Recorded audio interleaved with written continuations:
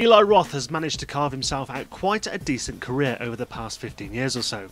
After exploding onto the scene with a low-budget cabin-in-the-woods horror movie Cabin Fever in 2002, Roth went on to direct and have success with the likes of Hostel and its two sequels, The Green Inferno, and acting in various films too, including Quentin Tarantino's Inglourious Basterds. He has a new film coming out in US theatres and on demand named Clown in the next couple of weeks, and Simon Thompson over on Forbes caught up with him to talk about the film. During the interview, Simon asked the filmmaker if he could ever consider doing a comic book movie for a big studio, and his answer was really rather interesting. That stuff really came my way heavily after Hostel Part 2 and Inglourious Basterds, he said.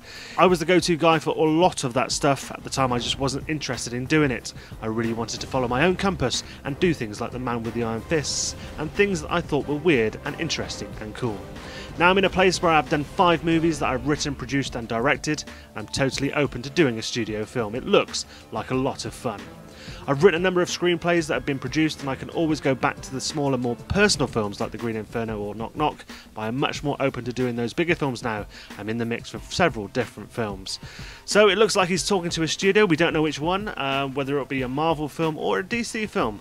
Whatever it is, we look forward to see what Eli Roth has in store. Clown opens in US cinemas and on demand from June the 17th.